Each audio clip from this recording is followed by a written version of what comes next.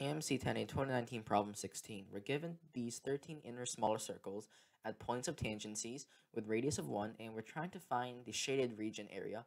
So that is the question.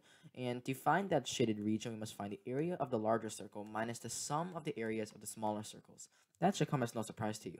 And truth be told, this question shows up so many times in so many different variations across geometric problems within textbooks and within AMC that when you're doing this type of question, it should come as second nature on how to solve it.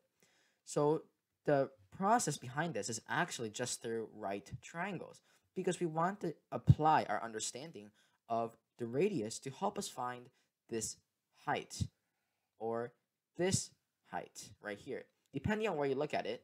And we're trying to find the radius. That is just the end goal of it. And to do that, we see here we want to apply the circles that are touching the outermost edge of the circle. So that is the thought process behind it. And to find the sum of the areas of the smaller circle, that's simple. We have 13 small circles with radius of 1. Pi r squared becomes 13 times pi. So now just need to find the area of the larger circle. And that is also very simple. We know we want to apply the circles that are touching the endpoints. So I'm going to look at the top to bottom one because that's the most visually appealing to me. And to do that, I can form this right triangle right here. Now, you can use this right triangle, or you can use this right triangle right here, where instead of the base being there, it is right here, and the base being right here. And now these all pass through the centers of the circle. That's why I can do it. And you can choose any single one of these right triangles, and you will be able to solve the question with very much easy and quick solutions. But do you really want to pick the largest rectangle or largest triangle? Because if you want to find this height, we must find this height as well in order to sum the one radius right here. And that would be pretty inefficient, but it's doable.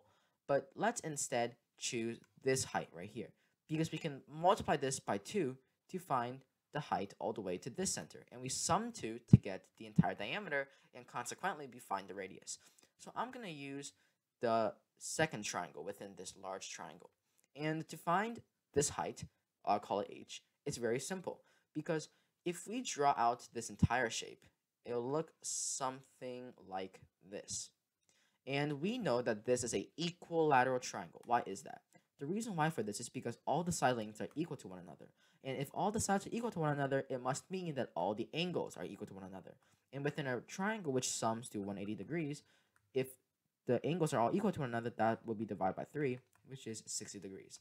So that's how I know that this is a equal angular equilateral triangle. So that's how I know that this height, since it is a height after all, must bisect the angle, the vertex right here. So the top angle of our right triangle will be 30 degrees. And since this is an altitude, this is 90 degrees, and the third angle will come as no surprise to you as 60 degrees.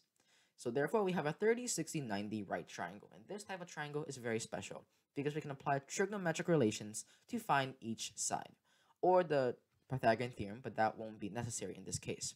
We can find the hypotenuse. The hypotenuse is simply 4. How did I get 4? Well, this segment, well, you won't be able to see it that well, so I'll draw in red. This segment right here is 2, because that's the diameter. And then this will be the radius of 1, and this will be the radius of 1. So in total, we have a side length of 4. And now we can apply trigonometric ratios to find the height. We can use sine of 60 degrees, which is opposite of hypotenuse, to get h over 4. Sine of 60 degrees is root 3 over 2, so h will be equal to 2 root 3. So if h is equal to 2 root 3, then we can find the diameter. The second height from here to this circle center will be 2 times h, which is 2 times, 2 root 3, which is 4 root 3. And now I must sum with the radii of this circle and this circle to find the diameter, which is plus 2. And now I want to find the radius to find the area. So the radius will be half times 4 root 3 plus 2, which is the same thing as 2 root 3 plus 1.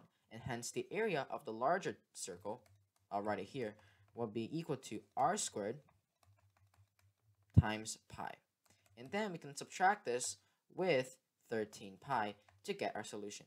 And I see here that we actually need to factor this entire thing. So let's actually factor out a pi to get 2 root 3 plus 1 squared minus 13. And I'm going to need a little bit more room here, so I'm going to scroll down and show you my work.